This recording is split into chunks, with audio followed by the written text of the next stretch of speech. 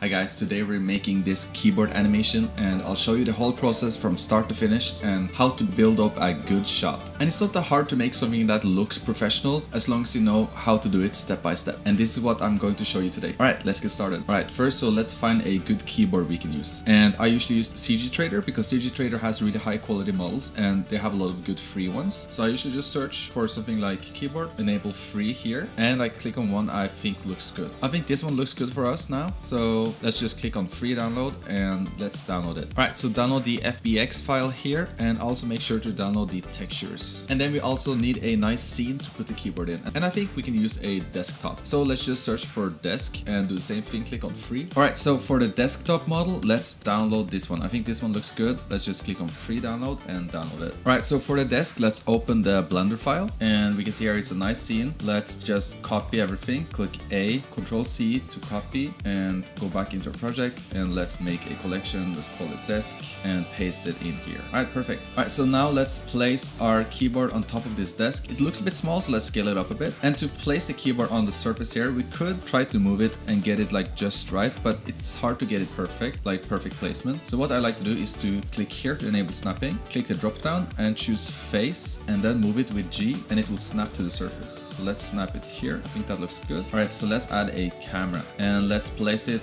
somewhere in the front like this. I think this looks good. Make sure the keyboard is in the center and then go into camera settings down here, press on viewport display, and for the passive part out, I'm not sure how I pronounce that, but yeah, over here, slide this to 1. This is just to make sure everything around here is black, because when we see everything around, it's hard to visualize exactly how the shot will look, and it's easier to get a good feeling for the composition when we hide this. So I always do this. And for the focal length, I like to use real values that we see on real lenses. For this one, I want to have it a bit zoomed in, so let's do 80mm. Alright, that's perfect. Let's also put this camera in the scene collection and make sure it's totally in the middle here. And now let's get started on the keyboard animation. Alright, so go into edit mode and we need to select every key. If you try to box select, we would also select what's under. So an easy way to do this is to look from the side. Then go into X-ray mode by clicking here and let's box select this edge and this edge and this edge and all the edges down there. And then click Ctrl L to select everything. Now we have selected every key. Now let's press P to separate and click separate by selection. Exit edit mode. Now click the keys and go into edit mode on the keys. Select everything with A, click P again and let's choose separate by loose parts. Now they will be separated into separate objects. And right now if we try to rotate this key, you see that it doesn't rotate around itself. It rotates around the center of the keyboard and we don't want that. So to make sure it rotates around its own center instead of the keyboard center, go into object, set origin and origin to center of mass, surface or volume. Let's do surface. Alright, nice. Now all of them are rotating correctly. Let's also keep it organized by moving these into its own collection. So make sure all of them are selected. Go into object, go down to collection and click move to collection, new collection, and let's call this keys. And let's also parent all of these to the main keyboard. So make sure all of them are selected again. Hold shift, click the main keyboard, click Ctrl P to parent and press object here. Now everything will move with the keyboard. Alright, now let's do the actual animation. So for that we need to see the timeline, or I rather like to use the graph editor. So let's open the graph editor here. Let's go to frame 200. Make sure the keyboard is selected. Press I to add a keyframe. Let's go to frame 0 and let's move the keyboard up a bit, maybe rotate it a little bit like this and press I again. And this will add a keyframe at the start. And if you click play now, you can see that it's falling down. Now it's starting to fall slow and then it's landing very slowly. We want it to start faster. So let's fix this in the graph editor. And before we change these keyframes, I like to enable normalize. And what this does is to scale all the keyframes to be inside the same range. In this case from +1 to -1. And it just makes it easier to edit keyframes. Like you can see the difference between this, disabling it, and this. Here it just looks a bit more like a mess. Here it's a bit easier to have a good overview. So to make the keyboard fall faster in the start, let's drag and select all the keyframes at frame 0. Click S to scale, X for the X-axis, and click 0. Now if you play, it will start a little bit faster and then slow down. Let's also select these at end. Let's scale this up by clicking S, X, and scale up so that the keyboard will start by falling fast and then land nice and slowly. Alright, so now we're doing I think the most complicated part of this tutorial, but also the coolest part I would say, which is to animate all of these keys separately. So first of all, we need to select all of them. And an easy way to do that is to right click our collection called keys and click select objects. This will select all of them. Then let's go to frame 140. While all of of them are selected, let's press I to add a keyframe. Let's go to frame 0. If we, for example, try to rotate them now, it will rotate as a unit. We want them to rotate individually. So to do that, go up here, click the drop down, and let's choose individual origins as our transform pivot point. If you rotate now, you can see they will rotate all individually. So what we want to do is to make it look like the keys are falling down and landing on the keyboard. So we want them to start a little bit higher up than the base of the keyboard itself. So to do that, make sure all of them are selected, click G to move, and press Z 2 times. This will move it on the local Z axis, and you will see a lot of blue lines. Move it up slightly, maybe like this. Press I for a keyframe, and now if we press play, you can see that it's falling from a little bit higher up, but it looks kind of boring. It looks kind of static because it still looks like one single unit. And what we want to do is to make sure the keys are falling in succession, so that instead of falling everything at the same time, they're falling kind of one by one. And for this, we're going to use a free add-on called Commotion, and you can get it by going into Edit, Preferences, clicking on Get Extensions, and let's search for Commotion. For me, it's already installed, but you just have to press install, then go into add-ons and make sure it's enabled here. Make sure this is enabled, then close it. Go into click N to open the N menu, or you can just click this arrow. Look for a tab that's called Commotion. Click on this. So this is the Commotion menu. But first, we will also add some rotation to the keys. So make sure all the keys are selected. Click Shift H to isolate them. And let's also add some rotation to this. An easy way to do this is to make sure individual origins is still on, and select one of the keys, for example one in the center, and enable proportional editing. You can do that by pressing here or just pressing O, and press this drop down and select random as the proportional editing type. If we now rotate, you will see that it will also rotate the other keys, but with a random offset. So what I usually do is to rotate in a few directions by double clicking R like this, and I think that looks good. Let's also fix the spacebar a little bit so it doesn't intersect. Maybe like move it here, and select everything again. Press I to place a new keyframe, and if you press play now, you can see them going from a random rotation to landing nicely and orderly at the end. But now let's do the fun part, which is using Commotion. Alright, so this is the menu for Commotion. So Commotion, what it does is that you can select multiple objects with animation, and you can choose an offset, and it will offset the animation for each object individually. So say that you have two objects, instead of them falling at the same time, if you add a say 10 frame offset, first one of them will fall and then the other one will start 10 frames after. So you will get kind of like a small delay.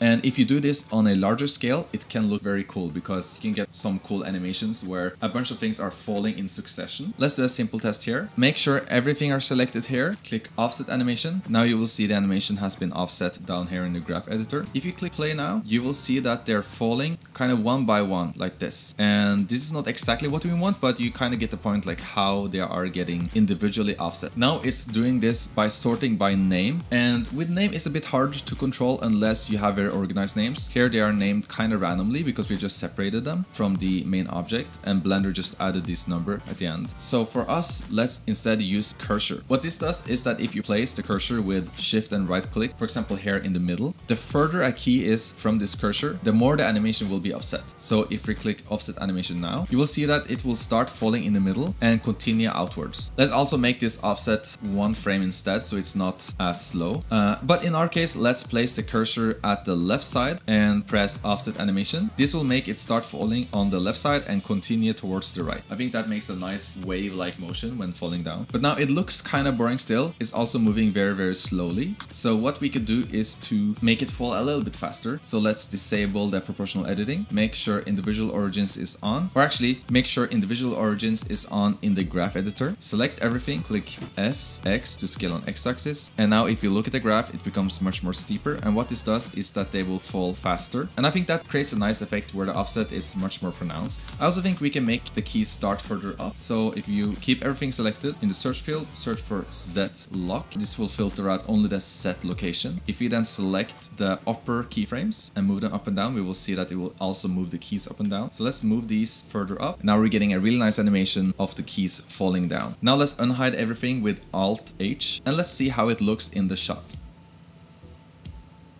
I think that looks nice. I think they're falling a little bit too fast. So let's click Ctrl Z to go back to our isolated view, and click X here to clear the search. Let's select all the keyframes and let's scale on X-axis so they're falling a little bit smoother. And let's play this. Let's see how this looks. Let's scale them up a little bit more. I think I like this kind of motion. I think that looks nice. All right, so now animation is done, and our next step is to animate the camera. And I want to use two cameras, one close-up camera and then one total camera that that we will end with. So let's start by duplicating the camera to make another one, and let's rename this to close up 0 to 70f. And this is kind of a quick and dirty way of managing cameras, and there's better ways of doing this, and there's also add-ons for this. But for this tutorial, I want to keep it simple. So what this name means is basically the goal of the camera and the frame the camera will be active, which is from 0 to frame 70. And for the other camera, the total, we will just call it total 70 to 200. So this will be active from frame 70 to 200. So let's start with the close-up one. So click the green button to make it active, and let's go to frame 0 here. And for the focal length, let's make it 120 to zoom in a little bit. And we want to move this camera really close to the keyboard. So let's put it here and press I to add a keyframe. Let's move to frame 70 and let's move the camera down. I think this looks good. Press I again. And if you play now, you will see it will kind of be following the keyboard. But we have a small problem. If you look at the animation, the camera starts slow and it goes fast in the middle and then ends slow. When we have multiple cameras, I like to keep the motion constant. And an easy way to do that is to select all the keyframes, click T and choose linear. This just makes sure that the camera is always in motion. And having the camera in motion at all times really helps when you want to cut between two cameras, because then it will feel like the motion is the same even though there's two different cameras. So let's keep it like this and click play.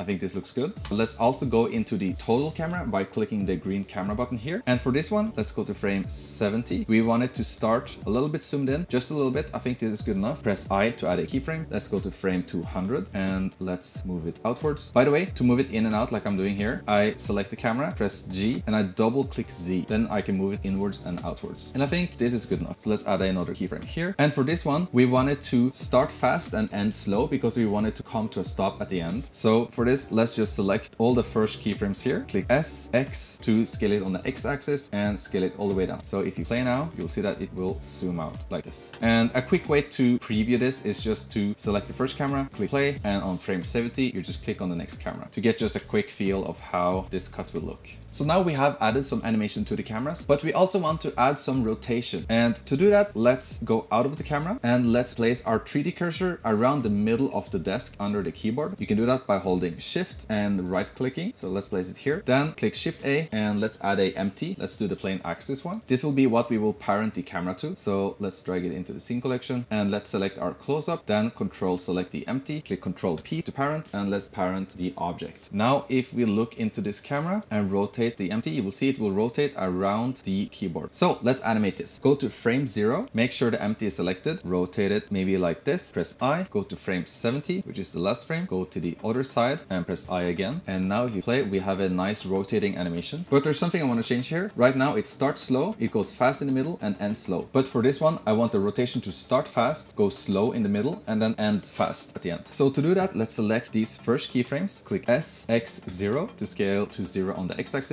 And you do the same one for the last frames. Click S, X, 0 to scale them down on the X axis. Then let's go to the middle frame, which will be 35. So select all the keyframes, press I, and click only selected channels to add a keyframe. And to make this easier, let's actually select this keyframe. Then click Shift H, which will isolate this keyframe. And now let's select the one in the middle. And let's rotate this just a little bit like this. If we click play now, you will see it will start fast and it will rotate slow in the middle. So I like to keep it slightly tilted like this so that it's always in motion, but we see that it slows down. Okay, that looks good. Now let's do the same for the total shot. Let's go into camera on this one and let's also add a new empty. Let's drag this out in scene collection. And actually, let's call this close-up parent. This one, let's call it total parent. All right, so click the camera and parent it to the total parent empty. That sounds funny. And now let's add some rotation to this empty. Let's first, for this one, go all the way to the end to frame 200 and let's add a keyframe here while the empty is selected. Then let's go to frame 70, which is the first one of the shot, and let's rotate this quite far to the side. I think this is good enough, and add a keyframe. If you play now, it will have a nice rotation, but we want this to start fast because in the last shot it ends by rotating fast, and therefore we also want to make sure the next shot is starting with a quick rotation just to like keep that momentum going. So let's go into this camera and click the empty. Now let's select all these keyframes at the start, click S, X, 0 to scale to 0. Let's also increase this keyframe with S, X and just scale it up like this. I think that's good.